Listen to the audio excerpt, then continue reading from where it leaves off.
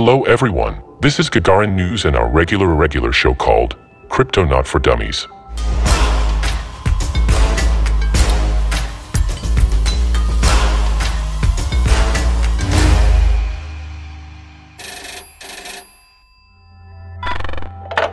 Hello. Why is proof of stake better than proof of work? In short, proof of stake gives more security at the same price. And here I suggest elaborate on this issue as Vitaly Buterin did in his article, when comparing PoS and PoW. Put them side by side and see how much it costs to attack a network per $1 per day in block rewards. With proof of work you can rent processing power, in other words, the graphics processing unit, GPU, quite cheaply, and so the cost of the attack on the network is the cost of renting the GPU to outrun the already existing miners or already existing GPUs, as proof of work involves GPU-based mining, which was actually the original way of mining, and ASIC miners emerged later. ASIC as an acronym means essentially a processor designed for a specific application. For those who don't know, an ASIC miner is a box with a specially designed circuit chip, which is used for the sole purpose of mining, for the solution of the cryptographic task, which miners face, and that's all. This is what an ASIC miner is.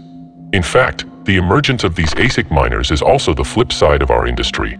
While graphics processors are affordable, the situation with ASIC miners is a little more complicated. That is how the market works. There are manufacturers of these ASIC processors and they are constantly developing new types of processors with higher processing power. By creating these processors, especially the new generation, they are very much increasing the complexity of mining in the network. And as we remember, the chance to mine a block in the network, let's say Bitcoin in general, in proof-of-work network is equal to the processing power of the entire network divided by the processing power of your worker, miner, node, etc. So, we join pools, because a pool of miners have more chances to mine a block than a single miner with one worker, one miner. So, the ASIC processor manufacturers make new processors, create them, produce them, and launch them on the market to mine at their facilities. They control a larger fraction of the processing power and, accordingly, get a larger percentage of the network rewards, which are paid to miners. Then they release these ASIC processes on the market when they already have new processors. That is, when the profitability of these new ASIC processors drops,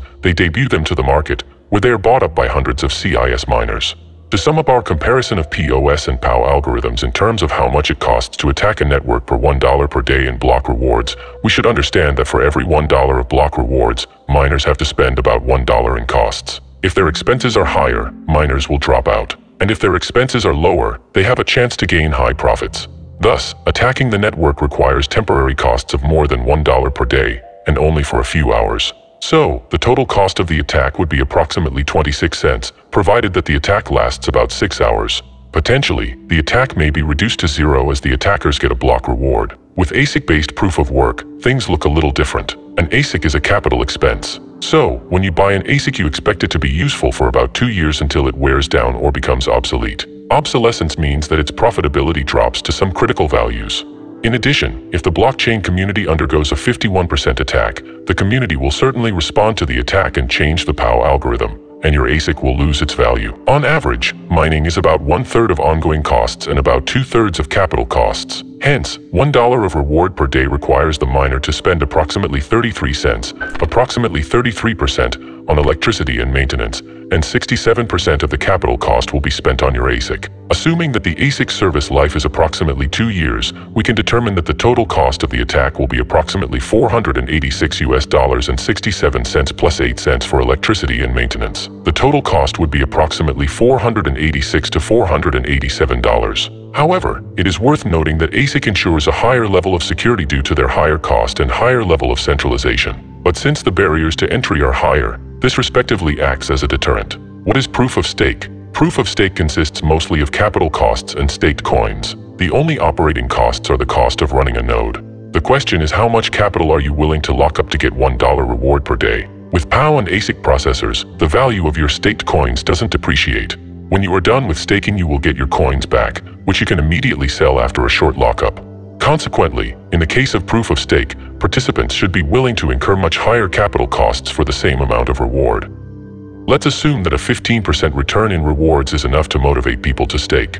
Let me remind you that 15% is the expected ETH 2.0 rate of return. Then $1 of reward per day will attract almost 6.667 years deposit return, or $2,433. You should realize that the cost of electricity and equipment will be much lower. That is, a powerful supercomputer, not a superloaded network in the PoW, but just one powerful computer, which will cost you $100 per day for electricity, can successfully cope with the load and the task assigned to it. But conservatively, we can say that these ongoing costs are about 10% of the total cost of staking. This means that we get 90 cents from $1 reward per day, which ultimately corresponds to the capital cost.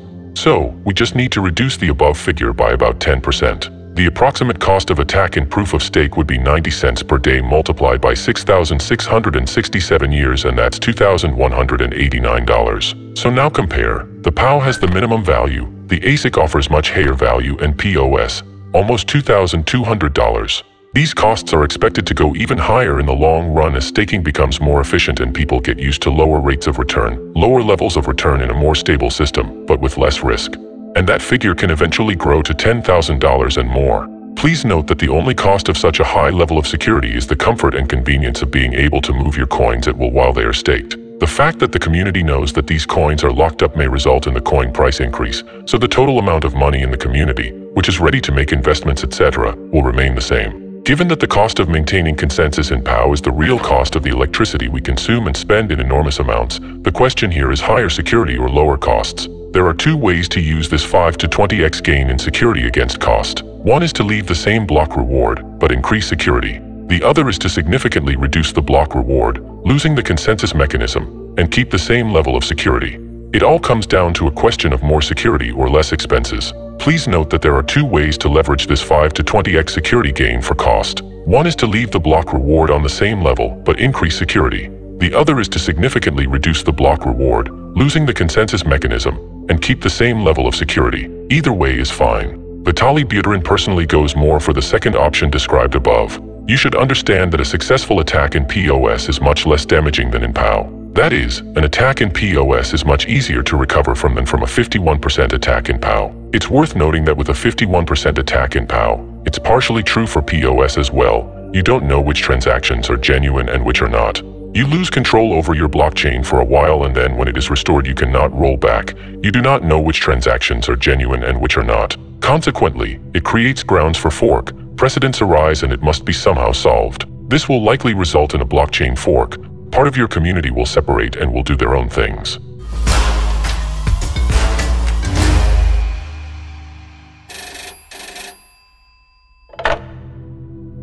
Hello. What is more decentralized, PoS or PoW? This is also a great question. GPU-based PoW is not that hard to get. As we said earlier today, renting GPUs is not that difficult. You pay for the rental time. You don't have to incur any capital costs like you would if you bought an ASIC miner, for example. GPU-based mining largely fails on the attack protection criterion that we mentioned today. ASIC-based mining, on the other hand, requires a capital investment of millions of dollars, and if you buy an ASIC from others, the production company usually gets the best part of the deal.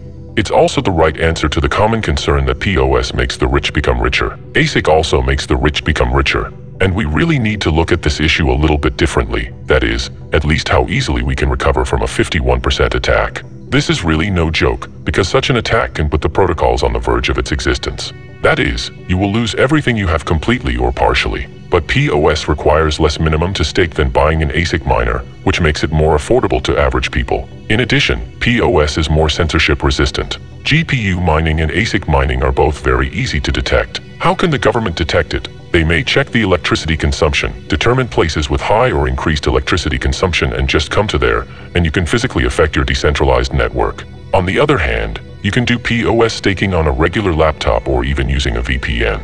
They are impossible to compare in terms of technical thresholds of entry. And now a word or two in defense of PoW. What are the possible advantages of PoW? There are two main advantages. The first is that PoS is more of a closed system, which leads to higher wealth concentration in the hands of existing rich people. With PoS, if you have some coins, you can stake them and get more of these coins. With PoW, you can always earn more coins, but you always need some external resource for that, primarily financial. Consequently, one may argue that in the long run, coin distribution with PoS risks becoming more and more centralized and concentrated. And the main answer to this is that in PoS, rewards in general, and hence, validators' income, will be quite low. In ETH 2.0, validators' revenues are expected to be about 0.5 to 2% of the total ETH supply, and the more validators stake, the lower interest rates they get. Hence, it will take more than a century to double the concentration level of these coins in staking, and at such slow time scales other pressures, such as people intending to spend their money,